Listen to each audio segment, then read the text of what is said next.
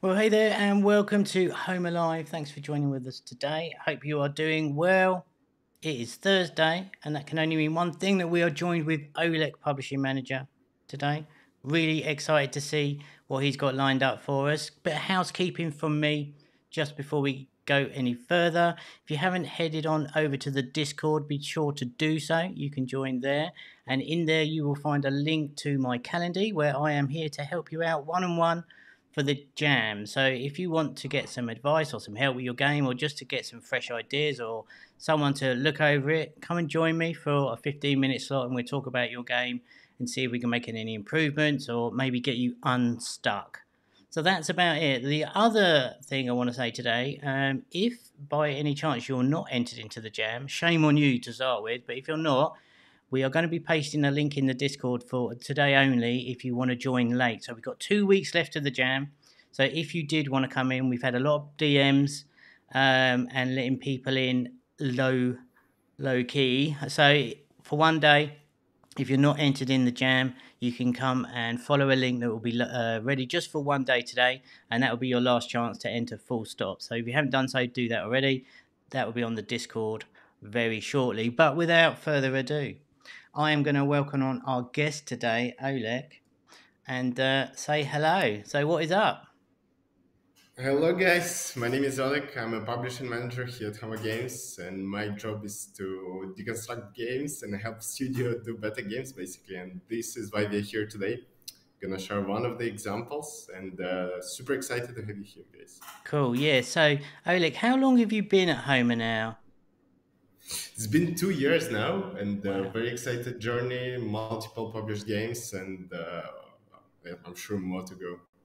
Yeah, and what's great about the publishing team and all you guys there is that one thing that we always like to stress, because I find it really fascinating, is that the fact that you used to call them squads. I'm not sure if you still do, but you're only allowed a certain amount of studios that you can look after at any one time.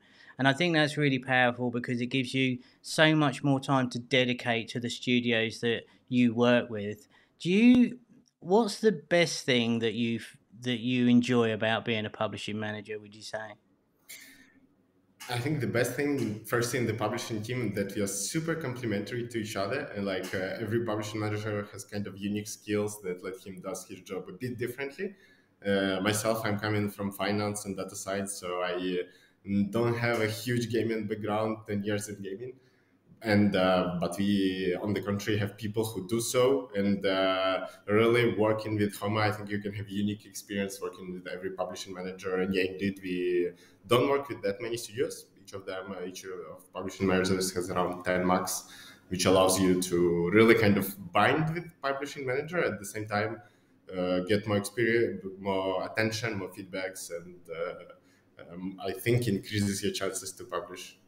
Yeah, I agree. And what's really cool, and if I always like to say this as well, is that every week all the publishing managers get on a Google Meet together, and everybody gives input on everyone's game. So not only do you get your own dedicated publishing manager, which is awesome, that actually has time to talk with you and help you, everybody gets a say on the games and gives their input to each other's games. And I think it's so powerful. And yeah, just wanted to point that out because I don't think many people know that, and I want to keep reiterating how Yes, good it is. especially if it's something promising. If you get something promising, yeah, you could be sure that it won't be missed. It won't be lost somewhere on our dashboard. And yeah, probably the whole publishing team will see it and give his opinion, personal input. Yeah, it's great because we look at the videos and then everybody's hand starts going up. Go, what about this? What about that? What about this? And it all gets written down and gets taken on board. And it's a really great system we got here. So listen, I know you've got a Mhm. presentation for us lined up today. Eager to look at this one. So I'm going to hand over to you. I'm going to have a look at your presentation, and then we'll come back on and have a chat. Sound cool? Perfect, yeah, Kevin. Let's go. All right, guys. So today we're gonna talk at one of the games, which is not published by Homa, but still a very good example of simulation games and how to do simulation games. A lot to learn from it. So I'm gonna start with this slide and overview of presentation overall. We're gonna talk about concept, where it came from, and the key figures. At the same time, why is it great, and is there something else to do about airport? and then we're going to dig into the game itself, starting with the core loop and even some feature on the monetization. So for the context, the game is done by Quali. It's the internal prod team, so fully developed in their house. And it was first version was on the store in October, and it actually took them around 4 months to scale, to start scaling, I would say. And it's interesting because for a usual pipeline, I would say it's around. We do 3 sprints, 3 iterations. So usually you can get your game out of the store in 3 weeks to the top charts, the beauty of Happy Casual. But not the same case for simulation games, and not the same case for this game in particular. And if you look on the update pipeline on Sensor, you will see that there were around 8 and heavily content updates before they were able to start buying users for the game.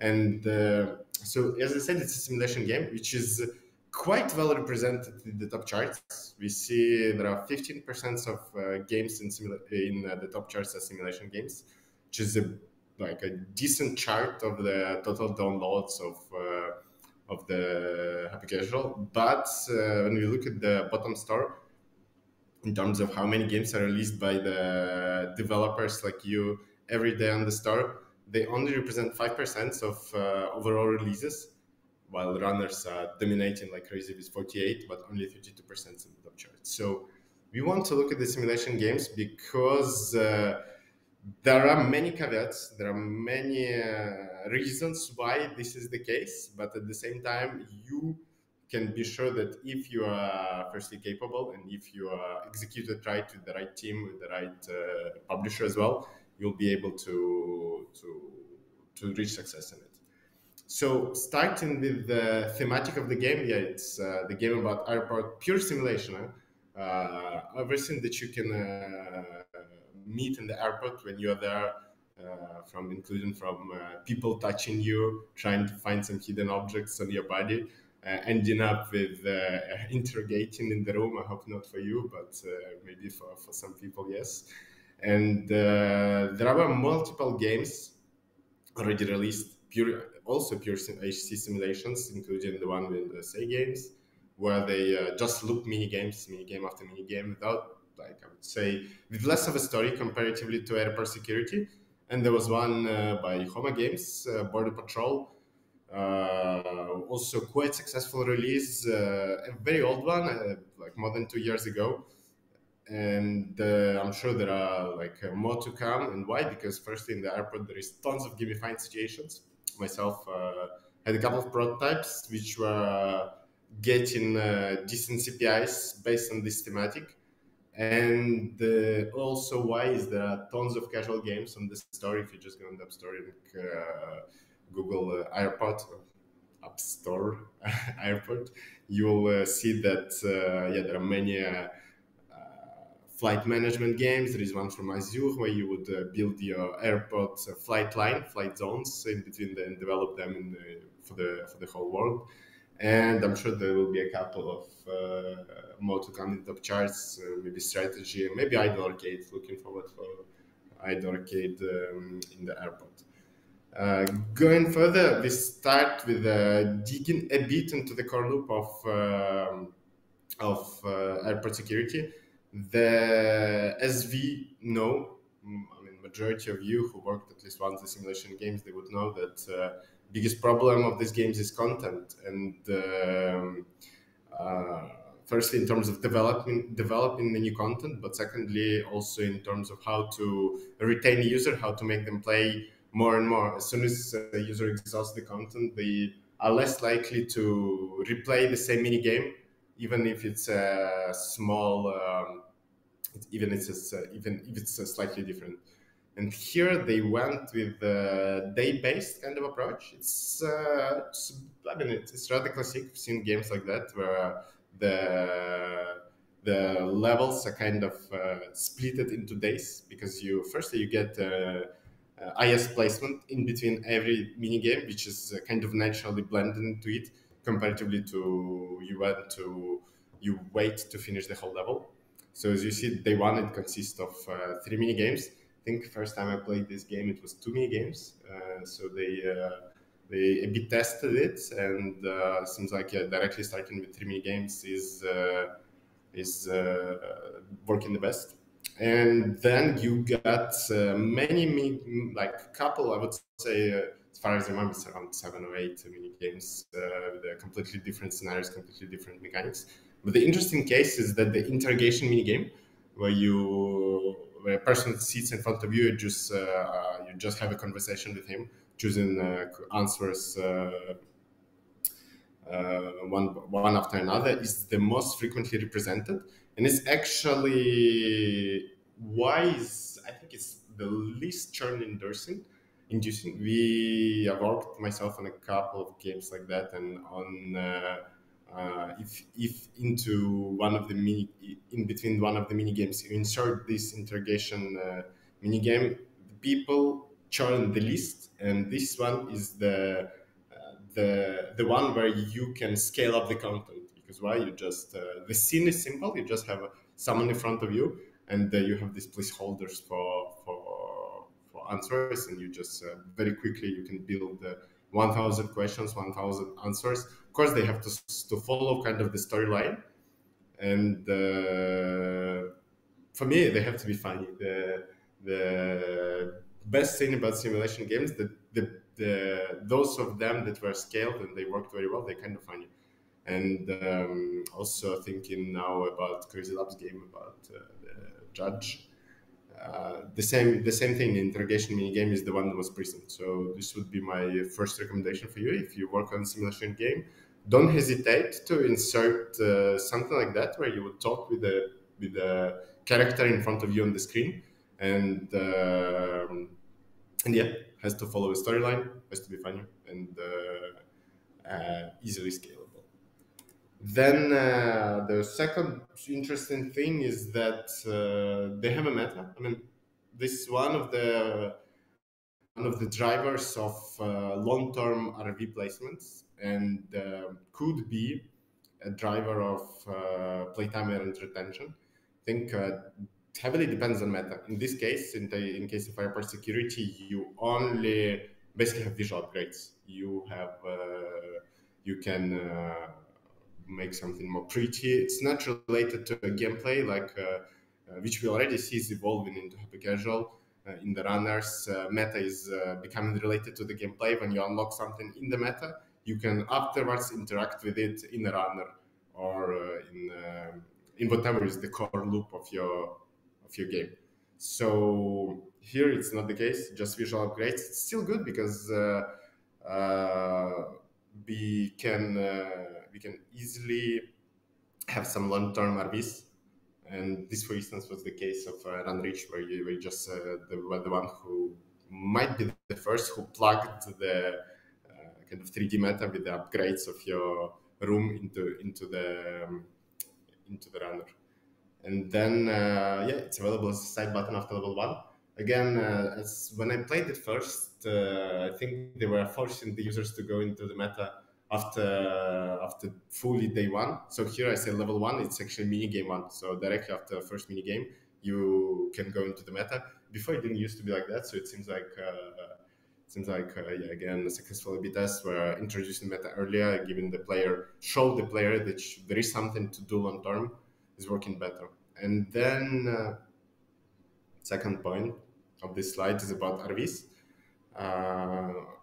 You all know what kind of RVs we can put into the game, but simulation games, they're interesting in the way that the embedded RVs are usually performing the best. They are again heavily dependent, but heavily content dependent, that you have to make something specifically, not just a skin, not just a splash screen, upgrade, whatever, but you have to design a situation in a specific scenario. What happens if users click on the RV button? And here you see, it's one of the examples, they have multiple, but during one of the mini games where you have to palpate the people, you have to search whether the person has something on his body. There is a heavily dangerously looking guy grabbing her by the head, and you have a timer of 5 seconds to watch the RV to send security. usually it provokes emotions, so people are more likely to click on it, and I'm sure they have the high conversion out of this mini game after this RV. I used something like that in Tapes Rover actually. In one of the situations, you just have a shooter where in one of the situation camera turns right, and you also have a limited timer to watch an RV, and then you can save a girl from some dangerously looking guys. And yeah, this one has higher conversion than classic skin RVs. So yeah, don't hesitate to make something unexpected for the users, because he's more likely to watch an RV video for it rather than as a skin. And what makes this game great is art style. And again, kudos to them because they worked heavily. The left GIF is actually also their game, but early stage. So I found this creative on Sensor Tower, but that's the one they started to scale with. And you see the core gameplay is exactly the same, but you have some, and the character style is again the same. So it's just female and male characters.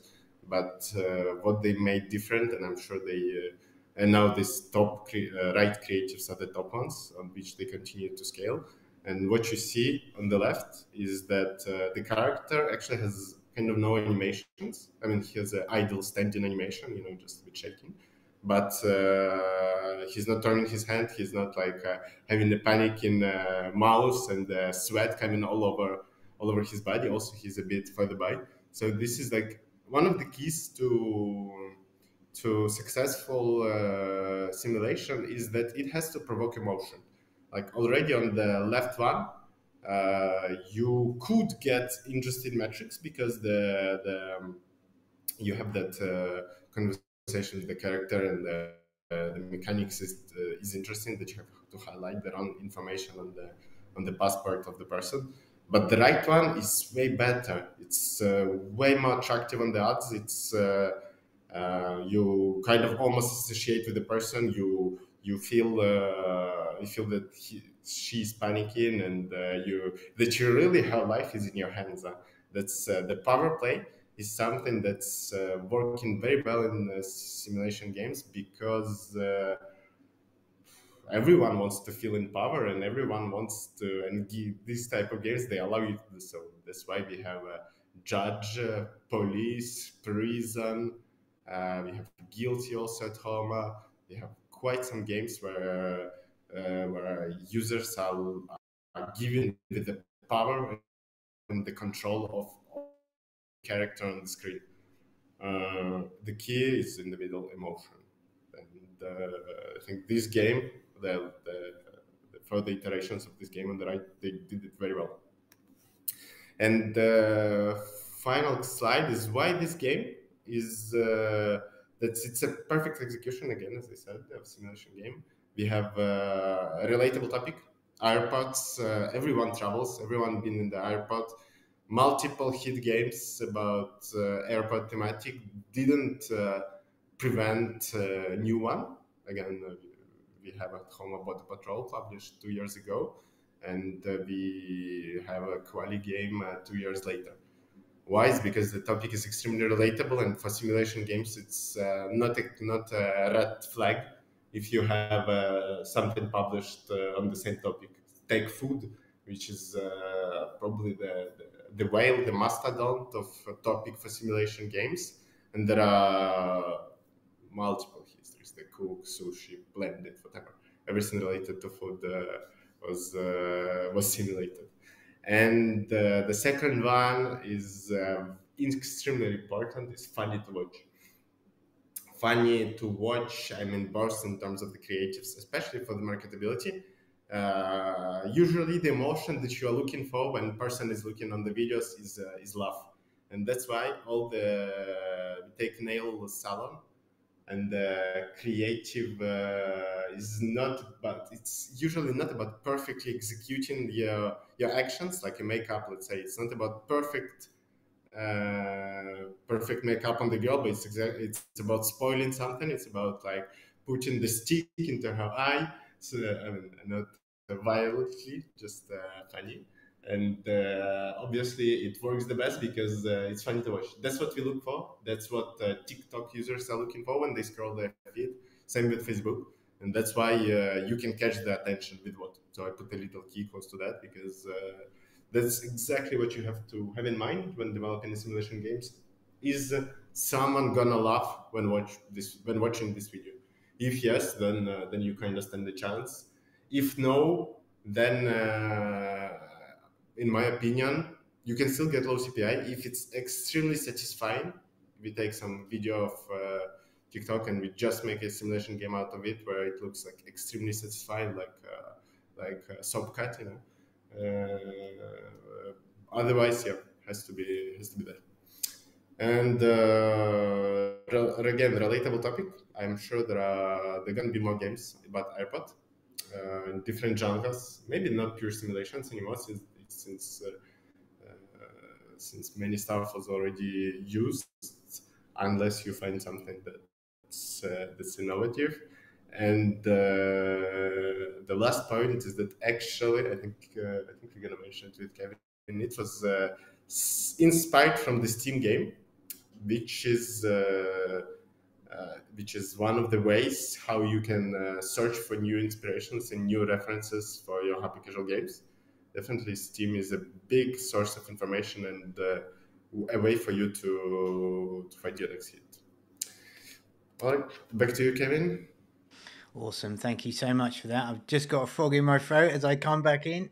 Excuse me. No, that was great. And I think what we'll do, we'll go back over some of those slides because you packed a lot in there. And I really appreciate the work you put into doing that.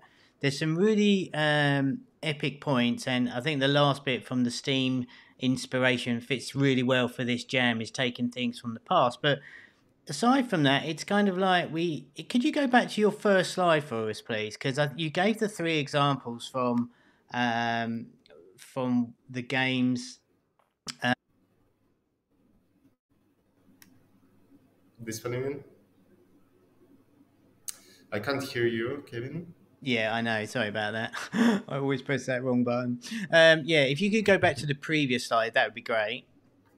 It was just I wanted to touch on because we got the Homa game, Border Patrol, and we've got Uh-huh. that one. Sorry, yeah, I thought it was further along. So we got Border Patrol, obviously published by Homa, and then you got Airport Security, and I want to say there was at least 18 months between those two releases, or something along that time. So when we're thinking about Blast from the Past, Airport Security is actually a reboot of Border Patrol, but they added more of a simulation twist to it, and I think that's really important to remember. And I think Arthur touched on this as well when we spoke earlier that we have said, be inspired from the games from the past, but because how fast the mobile landscape moves, 2 years is quite actually a long time in mobile. So there are games that were relatively recent in human years that could be have a new lease of life, I think, and that's kind of what I wanted to say. It's just like even though Border Patrol was only 2 years old, the reboot still did really well for Koale. Um, For I, sure, and I think what they did well also that they changed the art style. And back in the days, 2020, I think it was something like April 2020, where these relatable characters. There was no high heels, there was no hair challenge, there was no all these girly style games, and majority of the games they were cartoonish kind of with less relatable characters. You know, in Border Patrol, they kind of like not almost square, but they are way less humanoids than we see in airport security. That's what they did well. They changed the art style. They made it more trendy, I would say, more up to the point, which worked good for them. Yeah. yeah, I think I was trying to define that art style they use. It's like cartoony, paper cartoony. It's really weird to me. It's not one that I massively enjoy, but obviously it works really well for them on this one. And I think if we could go back to the slide where you talked about the content and the rewarded videos, I thought that was a really good one as well because essentially what happens. On the meta in RVs, yeah. So what I really liked about this and what you said is that when we first saw the meta coming in more heavily, it was kind of plugged in, and didn't really have any relevance. And now we're really seeing that it has way more impact to the game inside the game. So I wanted to touch on the meta thing, and it's not necessarily that relevant to the jam and the stuff we're doing, but generally speaking, if you're adding meta, it's way better if it has a bit more meaning. You mentioned there's a lot more meta coming in runners. Is there anything that you see where the meta is going, and any rules we should be following in terms of that kind of stuff? Yeah, that's a good topic because I just published two runners this quarter, and a few months ago was Shoes Evolution, which has actually meta into it, and the other one is Monster Egg, which doesn't have any meta yet, and we think I mean, we are probably going to add a bigger meta where you would have a meaningful interaction with it, meaningful unlock something at least like in Shoes Evolution, because what happens is I think that users they switch their behavior as they play more the game. So day one, their 1,000 second was the playtime of their game. They are likely to spend in the runner. They are likely to interact with the core loop. But after level 15, 20, it's difficult to bring something new every level. Even if you do, it's less impactful if you have, I don't know, like one trampoline or one I don't know, even change of mechanic, balancing, whatever. I think they start play more and more meta on day two, day three, day seven, and a bit less with the runner. So I think like based on the data we saw, it's like on D0 they are more likely to interact with the runner, and then as soon as they become hooked on the meta, they become unlocking stuff into it. They become collect. They start to have enough money and excess of money, which you don't spend in the shop. You go into meta and you unlock one or two things in it. And as long as the more you play the game, day seven, you watch more. You are likely to watch more Vs, and you are likely to spend more time in the meta. Yeah, it kind of hooks you into the whole overall concept, and it pulls you in, and like you really want to upgrade it. And I think you're right. I mean, for me personally, the meta is way more impactful than skins. I mean, the skins do well, of course, but if you've got something that you're building up and you can progress, it makes it way more, almost touching on the hybrid stuff now. Really, when the snackable, we've got the snackable gameplay, but we're bolting on an actual a game onto that, and I think it's really interesting. And you mentioned the latest shoe runner that you've done that's doing really well right now, and I love the you've got like a trophy room type thing that you build up in there where you're collecting them, and I think that's really powerful. So the Just other want to make sure like your gameplay has to be interesting enough itself, because the meta it doesn't bring actual retention. Maybe it can bring like 2 or 3%, but what it does instead, it helps retain the users that are already engaged with your core gameplay. So those they that would stay anyways. Like let's say you will have 10% D7, and those you will be able to monetize them better because they will watch more Vs, and you will just have high LTVs on the users that you already engaged with your gameplay. So it's not actually a solution if someone thinks so, to just put the meta and fix the in-game retention. Yeah, It's the that's a idea. great point, and thanks for pointing that out because I think that's important. It's just like it's for the people who are really invested in your game. You're giving them the content to stick around and obviously have a longer, better LTV because you've already purchased we've already got the users. Now we just monetize them more and keeping them longer, and I think that's really cool. I'm going to flick back to that other slide because I really like the idea of having the rewarded videos that you mentioned there, and the fact that yes, you can have rewarded videos for unlocking skins, as we all know, or environments maybe. But what we saw in this one was the fact that they gave us almost like a bonusy type level where it's additional content to play for watching the video, and we see this a fair amount. And I think you made the point that it needs to be like give the players a reason to press that rewarded video. You want them to like have to press that button because they want to play. And I think it's a really important point there that for the send security one, it's kind of super fun. and not it's not dry or dull, but it's additional content. Um, these games are content heavy, sure, the mini games. What do you think? And you mentioned humor quite a bit. Is there anything that you can recommend that? How can I ask this question? I want to be able to say what is a good tip for people who are thinking about the monetization and adding these sort of things in. What could be? Is it important to keep to the theme but add something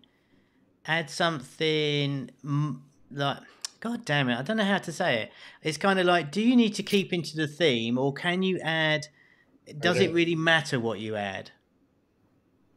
I mean, we've seen examples of the contrary. We've seen a couple of games. I mean, not actually a couple. There was a big trend back in the days where you would find your one creative, and it has a 10-cent CPI, and but impossible to keep the people just based on your core loop. So there were publishers, even Good Job Games with the House Life 3D, which was basically a bunch of simulation game, one after another, different mechanics, and very, very like IS level, IS, and bumping players a lot with interstitials.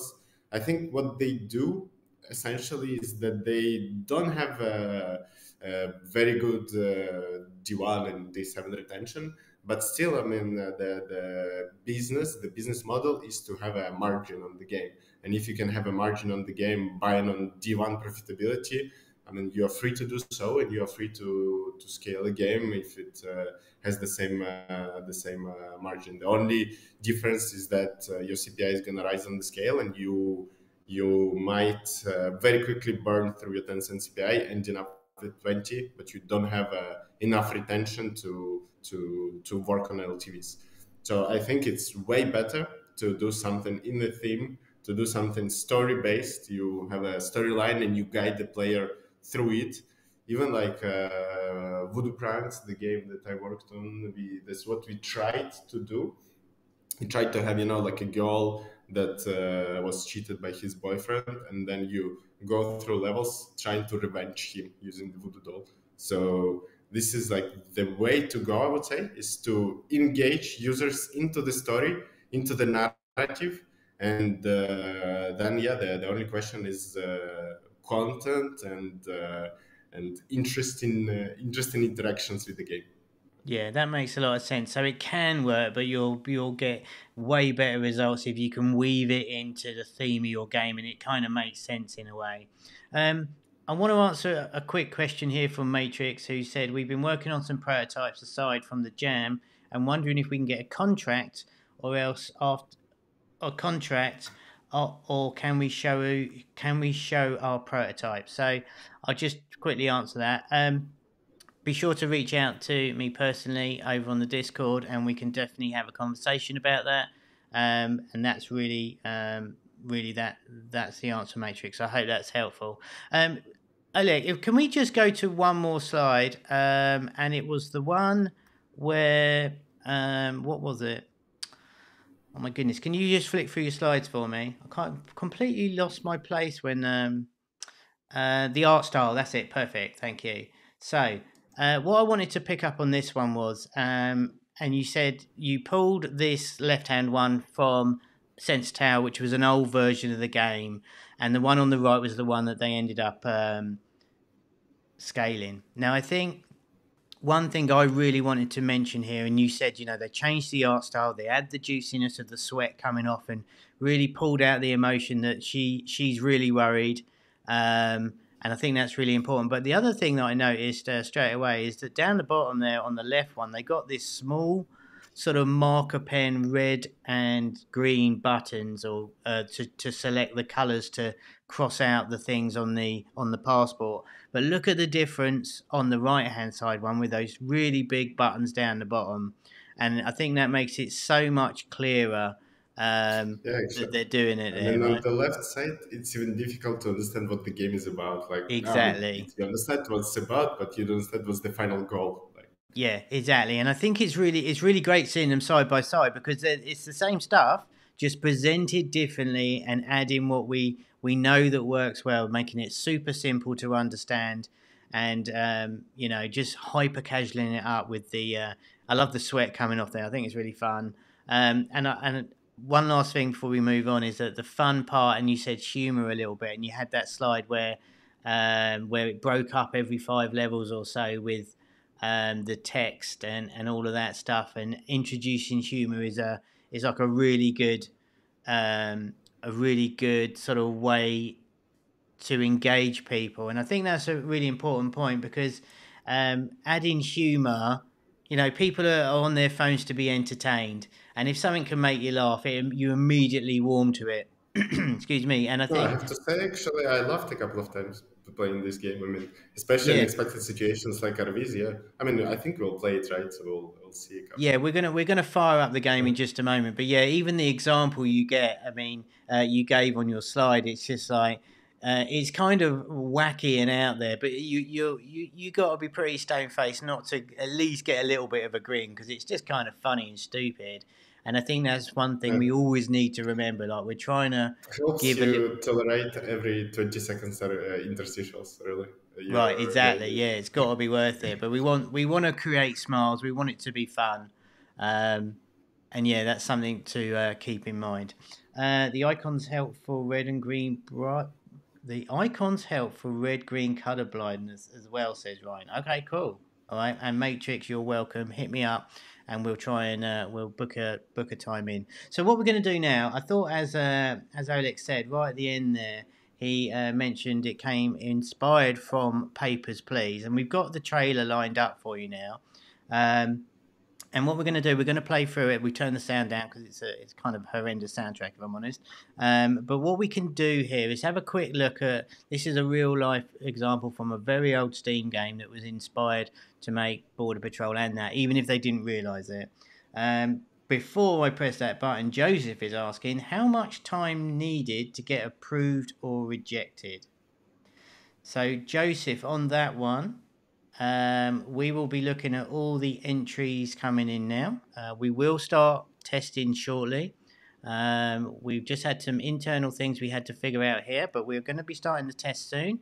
And we're going to be looking at all of this, and then make sure you've got all your ticks in your submission, and we'll be looking at everything shortly. If you've got any problems, once again, head on over to the Discord. There is a link in the description, and we'll try and help you out there. So bear with us whilst we get through all of that. All right, so I'm going to press the button here, and it's kind of a weird one, really. And this is a great example, I think, of where the concept is here, but you couldn't get a starker difference in execution. So this is Papers, Please. The video is running from the Steam trailer, and you can see here it's a passport checking game. And there's various different parts of this, and if they sneak through, they can go and blow something up or something. So yeah, it doesn't have to be a carbon copy of the gameplay. You can look at the concept to think, right, so this game is a passport, and look what happened to Border Patrol, which was awesome by us, and of course airport security. So it was worth mentioning here. Oh, okay, Jason, nice. So Jason's saying he's got the theme song playing in his head when he sees this, even though we've turned the volume off. So yeah, the game's cool. It's one of these games that's really unusually and kind of weirdly good. But you can see here there's all sorts of checks going on. It goes a little deeper in the meta, but you can see you could easily turn some of that into the mini games that we saw in 2022. So I think it was worth putting this up there. So as Oleg rightly said, check out Steam. It's such a good source of inspiration. And even if you can see through some of the gameplay that might not fit in today's market, what is the idea behind the game? And like, oh, okay, maybe you can hyper casualize that. Okay. So I wanted to mention that, and good to see you here on the stream. If you've got any questions, do get them in. We have Oleg, we have his time. I have stolen him, so be sure to get your questions in. If there's anything you want to ask, now is the time. Let us know if you're building anything simulation-wise and all that good stuff. All right, so we're going to, as Alex said, we are going to launch airport security. We normally turn the Wi-Fi off, but we can't turn it off today because it's Koali. So we're going to get spammed a little bit on the ads. Hopefully it's going to load up for us here. It's actually because frequently it's also a source to see new games, that are just started to buy users because they usually start with high CPMs, so they're higher in the waterfall, and like you are more likely playing new games to also get ads of new games. So you Yeah, can that's a discover, great. some games that start to scale. Perfect. So Yeah, that's a maybe great we'll point. have some. So what we're saying is like Alex saying that when people are trying to scale up and advertising new games to see how the CPI is going and advertising on these networks, we're going to get the newer games here if they're bidding high enough. So we might see some new games that you've not come across. So in the in the uh, in the research arena we are today. So this is a really good start. Actually, we obviously got the banner ad down the bottom there, but straight away we've got customize your game, which is a very interesting way of seeing that. I don't normally, I've not seen it saying customize your game before. I think that's quite neat, if I'm honest. It's normally like, will you just allow? But yeah, I don't care. All right, and we won't track. God, we struggle on that button. Oh my goodness! All right, all right. So straight into the game here. Straight into the game here. We've got a pick your character, and interestingly enough, I know Alec, you were talking about like the male female split on your shoe game, and like you want to try and um, swing it a little bit more female, or try that in your sort of your next sort of updates and that. And I think this is a really good way of doing it. It's something I wanted to. I'm not sure if I mentioned it when we spoke last, but I think this is really good that you could actually try something like this and choose the sex, um, and immediately it feels more customizable. What do you think about a Then I screen like think, yeah, this? it's been used already. I think I remember it in 911 from Supersonic. I remember it in a couple of games. So it's also Prison Live. So it's quite frequent way to use it for simulation games. The difference is that, yeah, so here, yeah, everyone, it's a good way. Everyone will associate with their character and stuff. But for shoes, let's say, if someone chooses female at first, then it's weird that his first choice will impact his whole user experience, his whole game experience. Like I can't make him only play with female shoes forever because he chose female shoes at the choose female as his character at the beginning. So for shoes in particular, and for games where it really makes an impact on user experience, you have to find the smart way to integrate it. Maybe I know you have like two tracks. You have a UI where you can all the time switch between male and female track, and you have a progress. Okay, how much a male track is complete, how much a female track is complete. Might be something we do. But for simulation games, since it doesn't matter, you will have exactly the same mini games, exactly the same user experience. It's a good way to just make a game a bit more relatable for yourself. Yeah. Yeah, fair shout. I didn't actually realise that, so yeah, I shut up. I'll shut up on that one. I was just it just came to mind when I remember doing it like this, but yeah, it's not relevant. So we're gonna pick a character. I guess we should go male. We might as well. Oh, we can change. Okay, so that we can. Oh, that's pretty cool. So The race. Yeah, that's, I always expect. Well, should we go green? We might as well. So I'm gonna go sounds for this good. green dude because why not? That's a bit mental. And let's just do that. All right. So nice little animation there as well. It's, these little things are kind of fun and funky. They make it feels a little bit more alive, a little bit more exciting to play. Um, and straight away we're in here. So, hi, my name is Tim Cruz. So we've had a lot of questions about IP stuff, and I think this kind of is a good example of how you can get around that. So you couldn't put Tom Cruise on there. That's sailing a little bit close. But we've had a lot of questions about the Marvel stuff and things like that. So you could have Man Bat that looks kind of like Batman, or you could have Spider Man or whatever. But think of how you can play on words or twist it a little bit. It's not super close, but you can get away with it. So his name is Tim Cruz, but his passport says Hank Gonzalez. So I'm going to say suspicious, and obviously the game is obviously thinking I'm such a I'm not potato. sure you can click on approve with your anyway. No, I literally can't. I'm tapping on the screen here, so I literally can't do it. So again, leading us through it. so we can't go wrong, which is kind of cool for the first level, right? And this is our highlight button. So nice little onboarding here, really walking us through, showing exactly what we got to do. Just drawing on the Yeah, you even have screen. like a little trace after the hand. It's like a Yeah, it's nice nice, detail. right? It's that extra polish. So there's no. The idea is here that there's no confusion of what we got to do.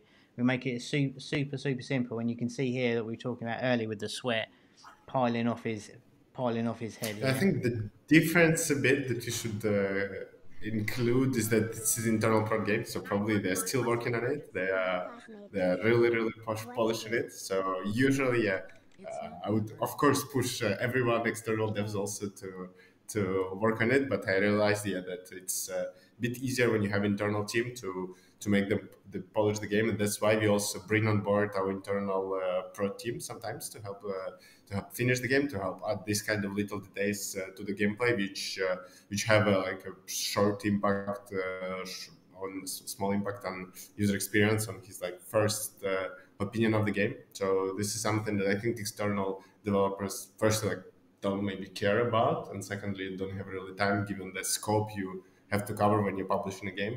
And that's when internal pro tools can also come on board and help you guys. Yeah, that's a great point, and I'm really glad you mentioned that. So there are teams here at Homa that can help out with all this stuff. So if you're a small team or you're really pushed and you're struggling to, find the resources and the time to put all the things in, you can talk to your publishing manager, and it's very possible that the internal teams can help you with all this kind of stuff, and of course guide you as well to ensure you're working on the right thing and your energy is going into the things that are going to make the most impact. So a massive value add again. Hello, RR Pineda. You are new here. What is up? I'm glad you're here. Moonjump Games.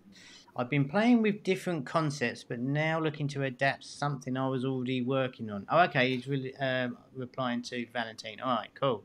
Moonjump, can't wait to see what you got. All right, so, oh my goodness. All right, so I left it on that screen for the longest time. Sorry about that. All right, so that was our first onboarding, which I thought was pretty good, to be fair. Look, walked us all the way through it without us being able to actually get it wrong. So immediately we're in the game. So again, the Yeah, it's really same, by the book. yeah, game here. So Jackson Moore. So we can approve this one. So giving us the fail first, and then giving. Oh my goodness! All right. So here we are. Welcome. Let's see if I can turn this off. Yeah, I mean, I think they have a timer and they have a placement literally after every step. And since we talk, the timer obviously passes, and Oh right, you so get yeah, that's spammed a with good point. ads. So for the monetization here, they like Oleg just said that it's on like I don't know, typically a 45, 30-second timer where it will automatically show the ads, and they will show the ads on the natural break when you complete a level or something. So we know that this is um, suspicious. I mean, this is probably a really terrible game to play live on the stream because it's not massively exciting, but um, I guess we should just run through it a little. Oh, that was pretty cool. I enjoyed that. Cool, cool. So again, they could have just came along and first time the dude just sort of handcuffed us, but then they just bundled. They just bundled her, which I think is really funny. So again, it goes back to what Oleg was saying about make it fun, make it smiley. Don't be frightened to add that humour in there. So we'll play through a few little more here. Hopefully, get to a different mini game.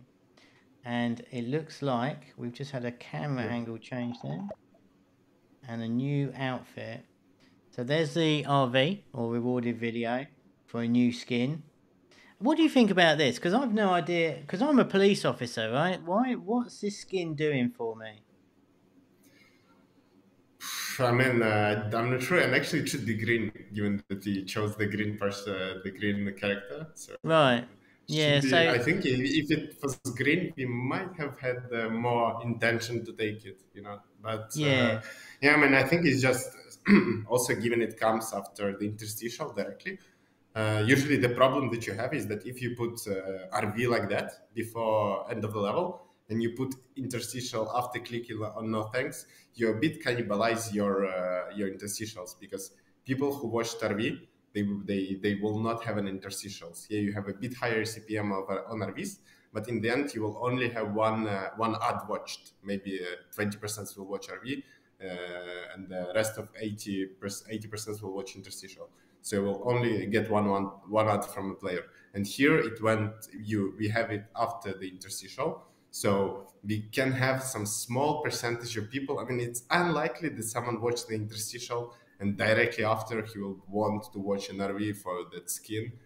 So I think maybe the conversion is like five Terrible. percent. Yeah, I But think it's too yeah, aggressive. I agree. It's like too much, right? And I think it's always that balance of trying to get in, squeezing as much as we can, but let's not be over greedy about it and make sure your right. timing's good. And I think the most If important. people don't drop here, if no one will close the game directly on the screen, if 1% close the game, but 4%, basically yeah, you have to A/B test. It's hard to know yet, but quite Yeah. aggressive. And aside from the timing, like I said, I mean, I didn't actually realise this was a skin for me because I'm green. So I think if you're doing this, make sure make sure it's working properly, because I'm now bamboozled what this is, and I probably won't choose another outfit ever just because. But I appreciate that we got a camera movement here, and it looks like we're now into a different section of the game. We've got some buttons popped up. We've got a no ads button, which is kind of tempting right now. And we got this upgrade button to, so we might as well click on that. What was really nice is that they didn't show us any of this stuff at the start. There's the timer going on, perfect. Oh, I love this game. This is an old game. Um, the buttons came up. Go away, Tap Nation. All right. God damn it. Jesus. Right. So, How old is your brain? Oh no! all right, I'm just going to let you run. The point is that the buttons didn't come up when we first started the game, and I always try and drive this home that we didn't need a no ads button at the start of the game because we never played it. We didn't need an upgrade for the airport because well, we still got no money, which I think is a bit stupid. But at least now it's showing us a bit more of the game of what we can do. I would much rather see that shop when we get some money though, so we can go into the shop, we get shown the shop, and straight away we can go and buy something that pulls us into that upgrading and building thing. But this is kind of neat. I like the camera angle. What do you make of this? Is this a good way of doing it, do you think? It's a decent, yeah, it's above average, let's say. I Yeah. think it's still not, it's still 3D. I mean, it's you can't move in it. I think right now the next trend would be purely kind of idle arcade meta, where you can really have an avatar and move around doing something in it. I think this would be better even for this game, but then you have to have a very progressive onboarding. Here we just presented with everything that is available to unlock. 3D one, I think it's well, it's good. It's good. Yeah, so this is like the precursor for the arcade idol we see now. It's like they've just given, we can move it around, so it's very much a linear thing, but we can still do it. And I agree, it looks pretty good, doesn't it? Like I said though, for me, I think it would have been way more powerful if we'd have got. I mean, I don't know how much this scanner costs. 750, say. It would have been way better to give us $1,000 straight away and get us in and buy something. Then I can have a good look round because I can actually do something. But now I can't do anything, which is a bit annoying. But let's have a couple more goes. The graphics are really nice. So what we got to do here? So we're scanning him. Okay, that's look a bit dodgy. So pat down. So the control systems. Okay, I wasn't expecting this. Oh, you actually got to pat him down. Wait, what? Okay. So I've got to hold my hand, and obviously I can see on the X-ray thing where all the stuffs are. Don't know why I had a banana or a rubber duck under his armpit. Highly suspicious, I would say. So I think we should arrest him for that. But you can see, it's really easy, kind of kiddie and simple, but really nicely produced. I think it's the overall sort of takeaway for me. I don't think we should play much more of this because I can't handle the adverts, if I'm honest. It's a bit of an ad fest. But get some questions in that chat if you want to ask anything while we're here, while I try and triple pop close these damn things. But yeah, I think it's kind of a neat idea.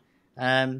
Content heavy though, so difficult to build and not a quick sort of hyper casual type thing, wouldn't you say? So there's a load more stuff here.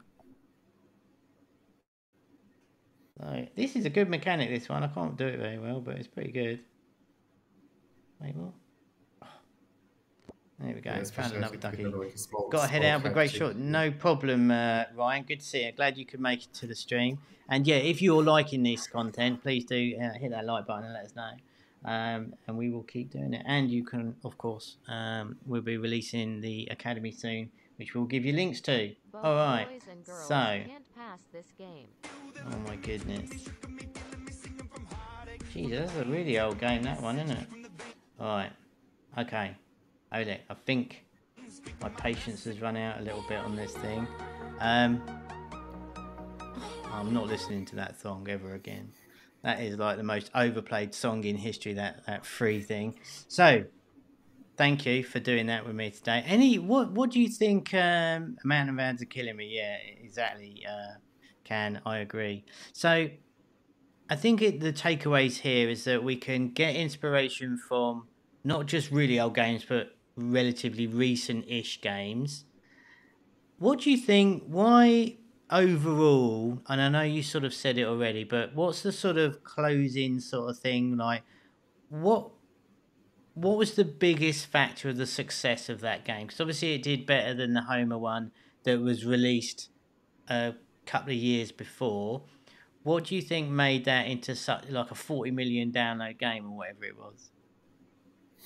So I would say that multiple factors. Firstly, they keep working on the game. They keep pushing updates, and this is a great way to also sustain your game, because usually what happens a bit is that developers, they as soon as the game releases, they basically start pushing updates into it, which doesn't help when you try to sustain the scale and your CPI is rising a bit on the scale, especially if you like buy an on CPI network. So when you start to slow down, it's very, very good to have this LTV uplift on the product side.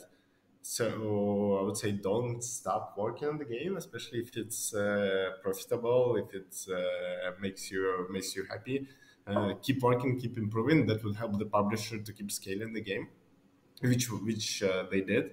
And it's on the one side. On the second side is a very good topic, very relatable, which I can quite sure translated in the low CPI on test. Already like simulation games that tend to get lower CPIs if done properly, and here we have like very good creative, the right one that we looked at together. I think it's a great creative for simulation games, highlighting everything, giving you like kind of a power play over the character. So users they feel like, okay, I'm gonna make the decision. Like this is why like Hello Heaven games are also like successful. This is a topic where you really could make a choice whether the character will go into the hell or heaven. So deciding his destiny basically. Here it's also the case.